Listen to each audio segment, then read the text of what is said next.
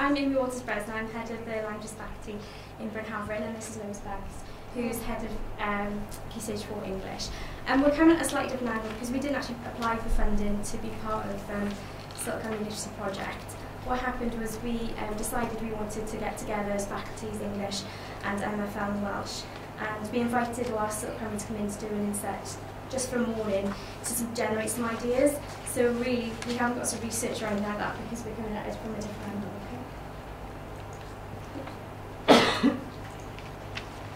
So for our Cilt communities that discussed triple literacy issues, we will be showing you strategies we've developed at a whole school level to raise both the profile and standards of literacy. We came in as a very much together because we wanted this pupils to have strategies developed in English that they would see in MFL and then in Welsh. This was one strategy that we came up with, and we came up with the name ourselves with help from the pupils, so we didn't want to seem too down with the kids using Wallbook like Facebook. But basically the way it works is in English we use it, so if a pupil creates some impressive descriptive writing or uses some really juicy vocabulary, we whack it on Wallbook, get it up on the wall, and then other people can use it then and see how brilliant it is. So we celebrate the success of their literacy skills in that way. But Katie Llewellyn, who's an MFL teacher, is going to hopefully explain to you how it works in MFL. All classrooms in languages have a Wallbook. This is where pupils can post new phrases or new words they found in a dictionary. It encourages the lower school to use phrases that perhaps the sixth form have found, or also the sixth form can also use phrases from the lower school. We also have an idiom of the week in French, Spanish and Welsh, and we challenge the pupils to use these in their lessons. The idiom of the week this week for Spanish is mi media naranja, which is my other half, and the French one for this week is chercher midi à 14 heures, to overcomplicate things. This project, it was a common project across the faculties, MFL, Welsh and English. And basically what we did, we delivered a series of lessons that were started in the English faculty. And we chose an Amnesty International campaign, Kites for Women's Rights, and we basically in the English lessons discussed with the girls what was happening to women and girls in Afghanistan before and during the Taliban rule and subsequent to the fall of the Taliban.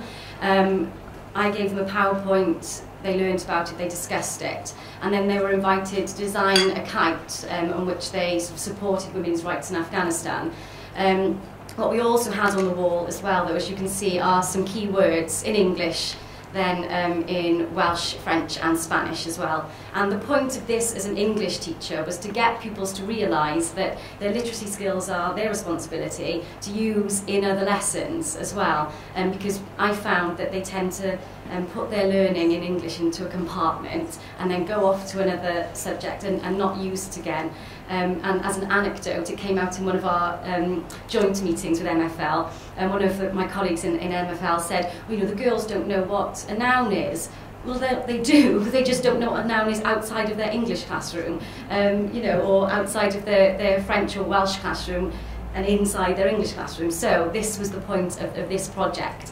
And now I think I'm going to watch myself, which is really embarrassing. I haven't seen it yet, so at least I'm not wearing the same outfit, I don't think. I'm not, no.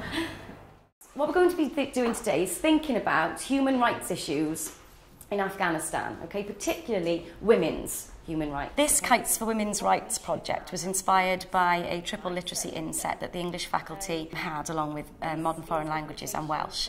And basically it was thought up to encourage pupils to view literacy as a cross-curricular entity rather than just limited to their English lessons. So it was based on an Amnesty International campaign, and I think it was important for the girls to have a subject matter which gave them some kind of moral or ethical lessons and something they could really get discussing, which they do. And also with the triple literacy aspect of it and using different languages, it's important for them to see that no matter what language we speak in the world, we all deserve basic human rights. I think it works really well because it encourages pupils to view the links between different languages and gives them quite challenging vocabulary in both English and their other languages. And I think for the languages departments, it was interesting to get the girls talking about something that perhaps wouldn't come up in ordinary MFL and Welsh lessons, whereas in English we're often discussing these types of issues. Each pair or three will be given a kite template, okay? And using some key vocabulary, which I'm going to put up onto the board, and I'm going to give you on sheets, I would like you to express your opinions about women's rights in Afghanistan on your kite, all right?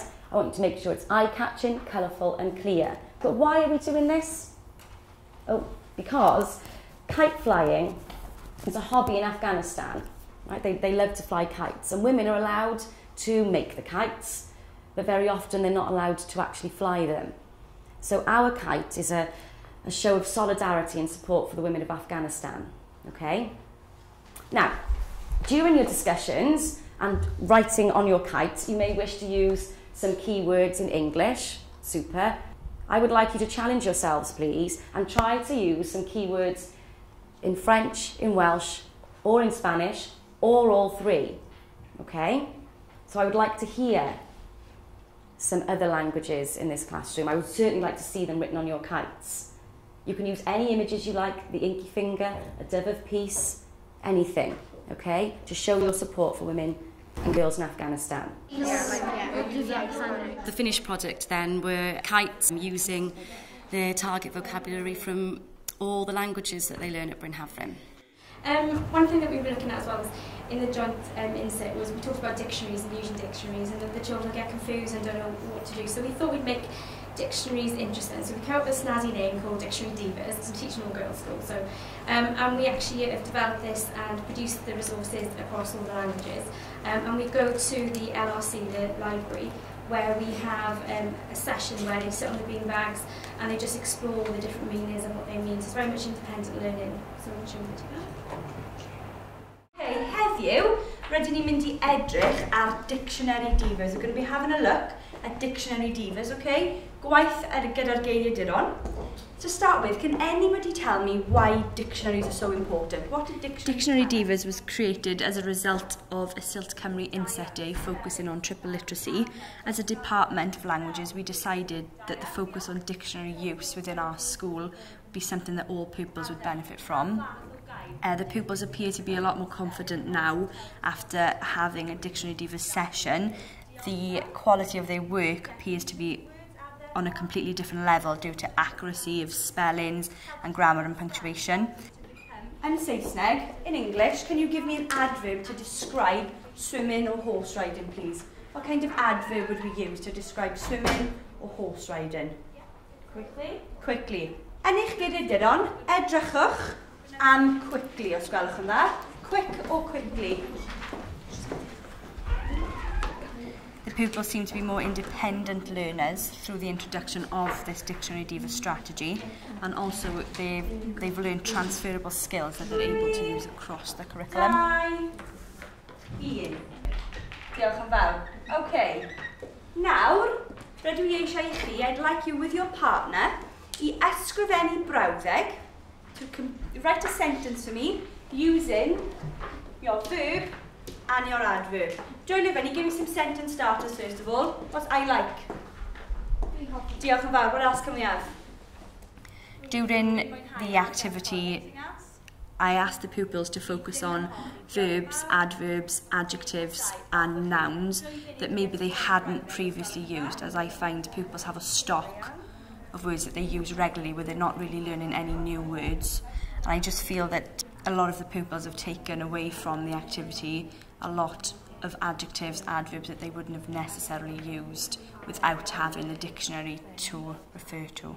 Diane, think of the words you've taken away from this today just by having a flick through the dictionary.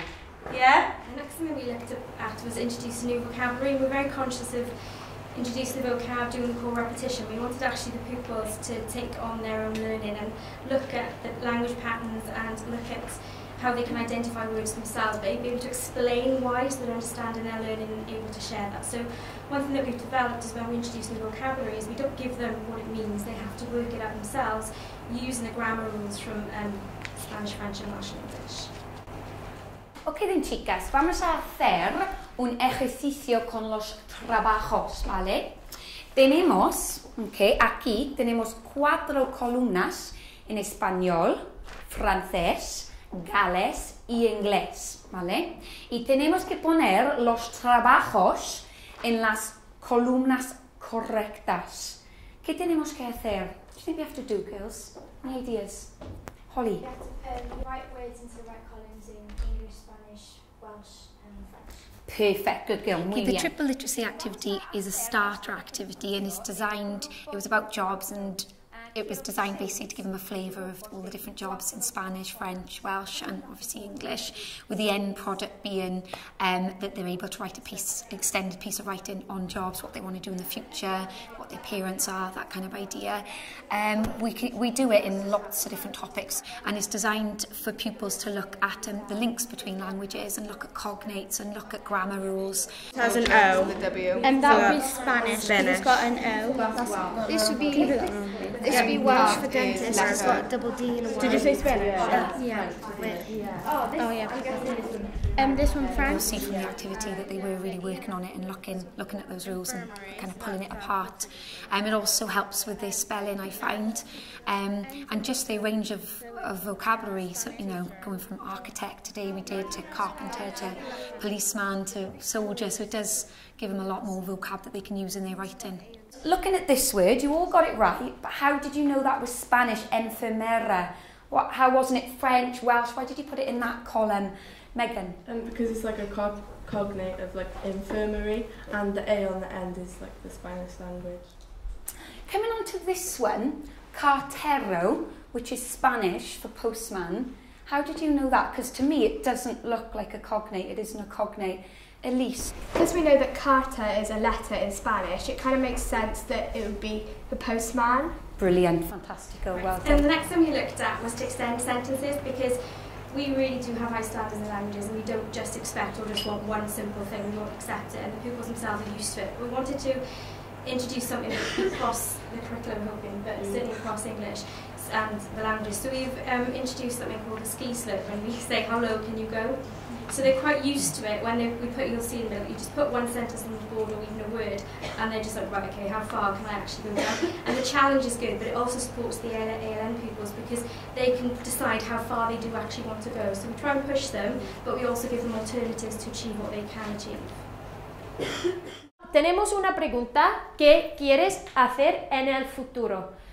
Ideas, ¿qué significa esta pregunta aquí? ¿Sí? What do you want to do in the future? What do you want to do in the future? Ok, muy bien. Tengo una respuesta, ¿vale? Quiero ser profesora. ¿Entendáis? ¿Sí o no? Ok, ¿qué significa quiero ser profesora? ¿Sí? You're a teacher. Neely? Quiero ser profesora. ¿Sí? You want to be a teacher. I want to be a teacher. Okay? So we've got, what do you think about this phrase? Pretty basic? Yeah? So I just want you to talk in parejas. How could you possibly improve it? What could we do? Off you go. Muy bien. Say why, muy bien. Utilizando por qué. So say why you would want to do that job. Muy bien. You could say where. Where. So where you actually would work. Fantastico. Muy bien. Opinions. Opinions. Can you give me an example? Useful, fun. Good. Really good. Extension words. Like, por ejemplo. Pienso que. Pienso que. Muy bien.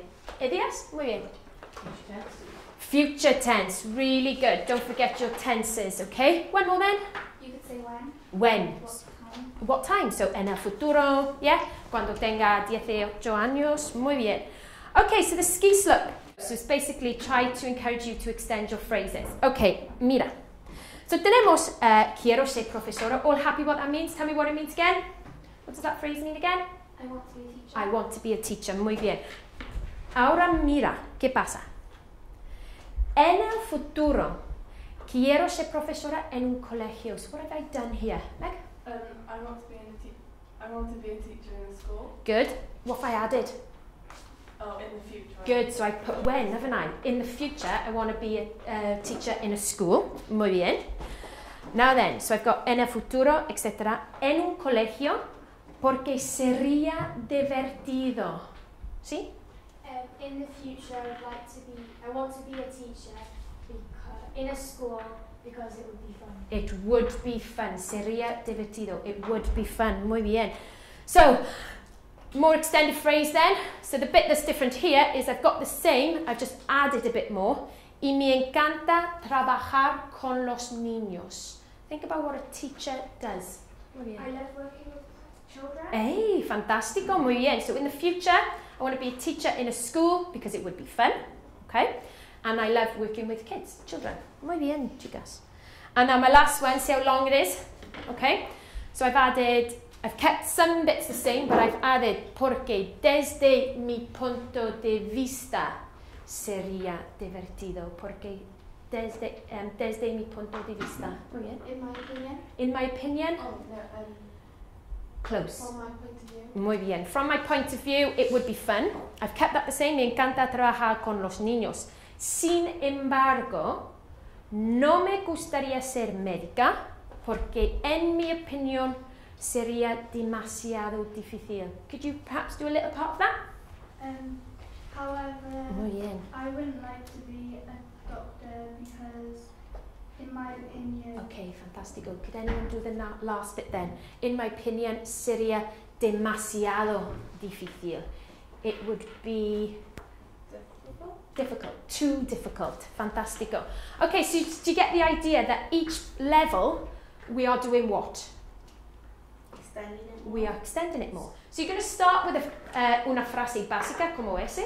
Quiero ser profesora. So how do you think you're going to work on improving it? And the final thing that we're going to do and talk about is the Awesome 9, which is set phrases and starters in Spanish, French and Welsh, and they don't change, and in English they don't change. They stay the same, and all that changes is the topic material. So pupils know that they always have I am, I'm not, and they just mix together the topic. So it gives them confidence because they know it's always there and they can encourage the range of sentences to be used. Who can tell me what you can see on the board here? Beth sy'n diolch yn fawr. A grid of vocabulary. Grid of vocabulary. What do we call this vocabulary? Pwy sy'n gwybod? Awesome 9. Awesome 9, fantastic. Dwylo Fanny, hands up if you can remember using this Awesome 9.